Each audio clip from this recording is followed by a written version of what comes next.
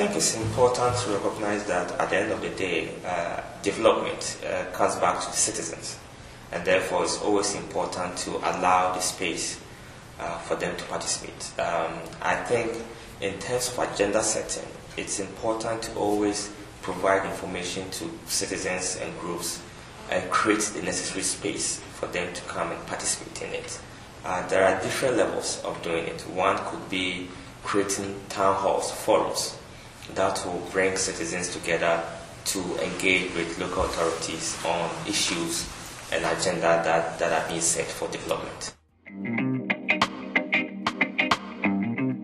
Well, essentially, inclusive participation is where there is some kind of enabling legal and political environment that allow everybody, including marginalized and the vulnerable, to be able to participate in decision-making processes.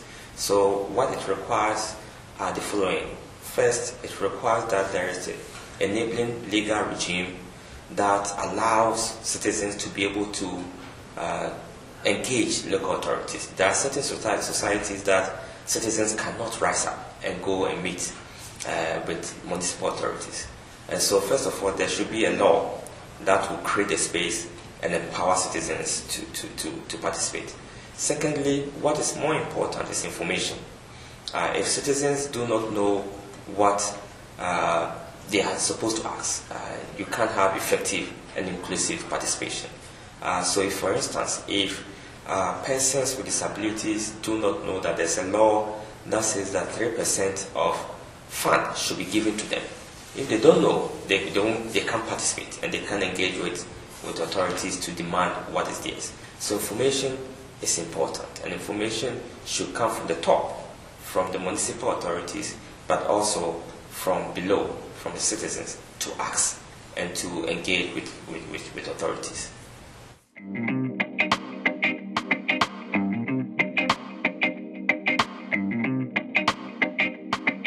NGO support, donor support is good for the initial phase. But as they leave, there should be some kind of sustainability. How you can sustain it when the donor leaves or the NGO leaves is the awareness.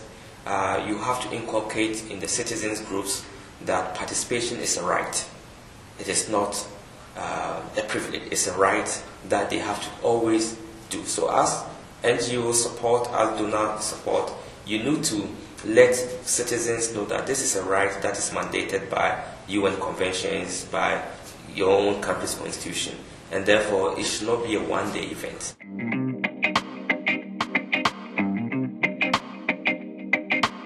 I think, the post-2015 MDG goals is all about development. And about development in broad sense also means that the beneficiaries of the development should be involved in the decision-making processes. And if you want to talk about the beneficiaries, we are talking about local government, because we all live in municipalities, we all live in local governments.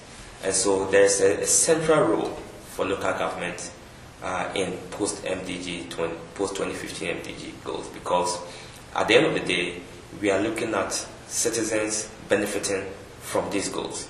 And if citizens are going to benefit from these goals, then we are talking about local government or local governance being a key part in the decision-making processes in the post-2015 agenda. So there is a role for local government, and if possible, there should be a specific goal or specific directive that targeting local government as the instrument of achieving post-2015 MDG goals.